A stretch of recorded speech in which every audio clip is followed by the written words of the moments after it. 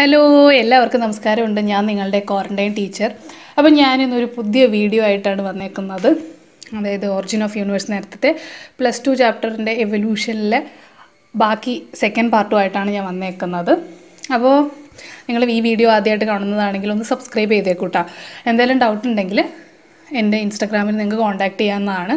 Same your quarantine teacher എന്ന് തന്നെയാണ് ഇൻസ്റ്റാഗ്രാമിൻ്റെ പേര്. അപ്പോൾ വീഡിയോയിലോട്ട് പോകാം.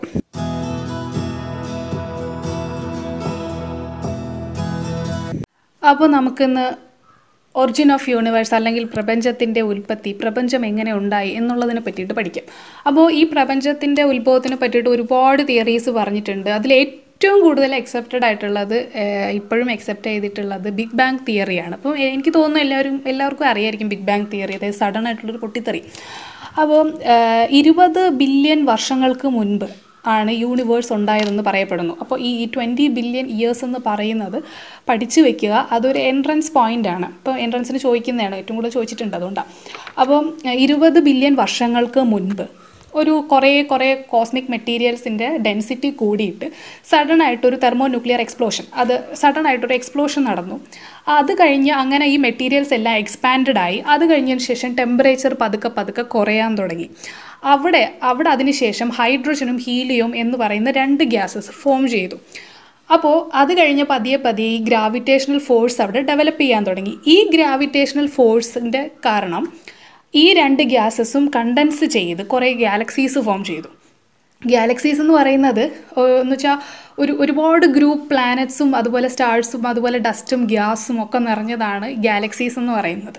അപ്പോൾ ഇന്ന് ശരിക്കും 1 മില്യൺ ഗാലക്സീസ് ഉണ്ട് ശരിക്കും യൂണിവേഴ്സിൽ. അപ്പോൾ ഈ ഗാലക്സി, നമ്മുടെ ഗാലക്സി എന്ന് പറയുന്നത് മിൽക്കി വേ ഗാലക്സിയാണ്. അതായത് അറിയായിരിക്കുമല്ലോ, ആകാശഗംഗ ഗാലക്സി. അവിടെയാണ് നമ്മുടെ എർത്തൊക്കെ ഉള്ളത്. അത് പിന്നെ എടുത്ത് പറയണ്ടല്ലോ നമ്മുടെ ഗാലക്സി എന്ന് പറയുമ്പോൾ. അപ്പോൾ അവിടെയാണ് എർത്തൊക്കെ ഉള്ളത്. അപ്പോൾ ഇനി നമുക്ക് ഈ എർത്ത് ഫോം ചെയ്തതിനെ പറ്റിയിട്ട് ജസ്റ്റ് ഒന്ന് പറയാം. അതായത് ഇപ്പം ഞാൻ പറഞ്ഞു യൂണിവേഴ്സ് ഫോം ചെയ്ത എത്ര വർഷങ്ങൾക്ക് മുൻപാണ്? 20 ബില്യൺ ഇയേഴ്സിന് മുമ്പാണ്. അതുപോലെ എർത്ത് ഫോം ചെയ്തത് 4.5 ബില്യൺ ഇയേഴ്സിന് മുമ്പാണ് എർത്ത് ഫോം ചെയ്തേക്കുന്നത്. അതും ജസ്റ്റ് ഒന്ന് പഠിച്ചു വയ്ക്കുക. 4.5 ബില്യൺസ് ചോദിക്കാവുന്നതാണ്. അപ്പം ഈ എർത്ത് ഫോം ചെയ്യുന്ന സമയത്ത് ശരിക്കും അവിടെ അറ്റ്മോസ്ഫിയറോ അങ്ങനെ ഒന്നും ഇല്ലായിരുന്നു. അത് ജസ്റ്റ് ഒരു ഗ്ലോയിങ് ഫയർ ആയിരുന്നു. അതായത് ഈ എർത്ത് ഫോം ബിഗിനിങ്ങിൻ്റെ ടൈം എന്ന് പറയുന്നത്. അത് എന്താണെന്ന് പറഞ്ഞു കഴിഞ്ഞാൽ വേറൊന്നുമല്ല, ഞാനിങ്ങനെ കറക്റ്റ് റെക്കോർഡ് ചെയ്യുന്ന ടൈമിൽ തന്നെ എന്തെങ്കിലും സൗണ്ടുകളൊക്കെ പുറത്തുനിന്ന് വരും. അതായത് വല്ല പക്ഷികളോ അങ്ങനെ എന്തെങ്കിലുമൊക്കെ വരും. അപ്പോൾ ഞാനിതിപ്പം ഡിലീറ്റ് ചെയ്ത് പുതിയതെടുത്ത് എനിക്ക് വയ്യ. അതുകൊണ്ട് കേൾക്കുന്ന ഒരു ബാക്ക്ഗ്രൗണ്ട് മ്യൂസിക്കിലോട്ട് ശ്രദ്ധിക്കാതിരിക്കുക കേട്ടോ. അപ്പം എന്താണെന്ന് പറഞ്ഞു കഴിഞ്ഞാൽ ഇപ്പം നമുക്ക് കണ്ടിന്യൂ ചെയ്യാം. ഞാൻ എന്താ പറഞ്ഞുകൊണ്ടിരുന്നത്? എർത്തിൻ്റെ കാര്യമാണെന്ന് പറഞ്ഞുകൊണ്ടിരുന്നത്. അപ്പോൾ എർത്തിൽ ഫസ്റ്റ് 4.5 ബില്യൺ ഇയേഴ്സ് ബാക്ക്, അതായത് 4500 മില്യൺ ഇയേഴ്സ് ബാക്ക്.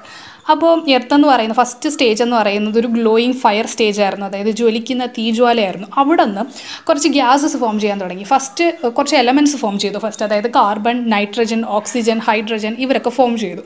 അപ്പോൾ ഞാൻ പറഞ്ഞു എർത്തിലെന്ന് പറയുന്ന ഫസ്റ്റ് ഒരു അറ്റ്മോസ്ഫിയർ ഇല്ലായിരുന്നു. കുറേ വർഷങ്ങൾക്ക് ശേഷം എർത്ത് എന്താണെന്ന് വെച്ചാൽ ഒരു തണുക്കാൻ തുടങ്ങി. അങ്ങനെ ഈ ഗ്യാസസ് എല്ലാം കൂടി കമ്പൈൻ ചെയ്തു. അതായത് ഹൈഡ്രജൻ നൈട്രജനുമായിട്ട് കമ്പൈൻ ചെയ്ത് അമോണിയ ഫോം ചെയ്തു. അതുപോലെ ഹൈഡ്രജൻ കാർബണുമായിട്ട് കമ്പൈൻ ചെയ്ത് മീഥൈൻ ഫോം ചെയ്തു. അതുപോലെ ഹൈഡ്രജൻ ഓക്സിജനുമായിട്ട് കമ്പൈൻ ചെയ്ത് വാട്ടർ ഫോം ചെയ്തു. അതുപോലെ തന്നെ കാർബൺ ഡൈ ഓക്സൈഡും ഫോം ചെയ്തു. അങ്ങനെ ഞാൻ പറഞ്ഞു ഇപ്പോൾ 4 ആൾക്കാരെ പറഞ്ഞു. അതായത് ammonia, carbon dye oxide, methane, water. അപ്പോൾ ഇതിൽ വാട്ടർ എന്ന് പറയുന്നത് വാട്ടർ വേപ്പറായിട്ടാണ് ഇരുന്നത് കേട്ടോ. അപ്പോൾ ഈ എടുത്ത് പിന്നെ തണുക്കാൻ തുടങ്ങി. അത് കഴിഞ്ഞിട്ട് ഈ വാട്ടർ വേപ്പർ എല്ലാം കൂടി കണ്ടൻസ് ചെയ്തിട്ട് അവർ മഴയായിട്ട് പെയ്യാൻ തുടങ്ങി, റെയിൻ ഫോം ചെയ്യാൻ തുടങ്ങി. അപ്പോൾ അതായത് ഇവിടെ കണ്ടൻസ് ചെയ്യാൻ ശരിക്കും സഹായിച്ചത് ഈ UV റേസ് ആണ്. UV റേസ് വന്നിട്ട്, അതായത് സണ്ണിൽ നിന്നുള്ള UV റേസ് വന്നിട്ട് ഈ വാട്ടറിനെ ബ്രേക്ക് ചെയ്ത് ഹൈഡ്രജനും അതുപോലെ ഓക്സിജനുമായിട്ട് ഫോം ചെയ്യിപ്പിച്ചു. അങ്ങനെ ഈ ഹൈഡ്രജന് വെയിറ്റ് കുറവാണ്. അപ്പോൾ ഹൈഡ്രജൻ പോയി ഓക്സിജൻ ഇവിടെ ഉണ്ട്. അത് കഴിഞ്ഞിട്ട് ഈ ഓക്സിജൻ അമോണിയയും ആയിട്ട് കമ്പൈൻ ചെയ്തു, അതുപോലെ മീഥൈനുമായിട്ട് കമ്പൈൻ ചെയ്തു. അങ്ങനെയാണ് ശരിക്കും വാട്ടർ ഫോം ചെയ്തത്, അതുപോലെ കാർബൺ ഡൈ ഓക്സൈഡ് ഫോം ചെയ്തത്. അപ്പോൾ ഞാൻ പറഞ്ഞു മഴ പെയ്യാൻ തുടങ്ങി. മഴ പെയ്ത് ഫുൾ അവിടുത്തെ ഡിപ്രഷൻ, അതായത് എർത്തിലുണ്ടായിട്ടുള്ള ആ ഓരോ വലിയ കുഴികൾ അതിനകത്ത് ഫില്ല് ചെയ്തു. അങ്ങനെ ഫില്ല് ചെയ്തിട്ടാണ് ഓഷ്യൻ്റെ ജനനം എന്ന് പറയുന്നത്. ഓഷ്യൻ്റെ ബർത്ത് എന്ന് പറയുന്നത് അങ്ങനെയാണ്. ഈ മഴ വന്നിട്ടാണ് ഈ ഓഷ്യൻ തന്നെ ഉണ്ടാകുന്നത്. അപ്പോൾ അത് കഴിഞ്ഞതിന് ശേഷം ഓസോൺ ഡെവലപ്പ് ചെയ്തു. ഇങ്ങനെയാണ് ശരിക്കും ഓരോന്നായിട്ട് ഫോം ചെയ്തത്.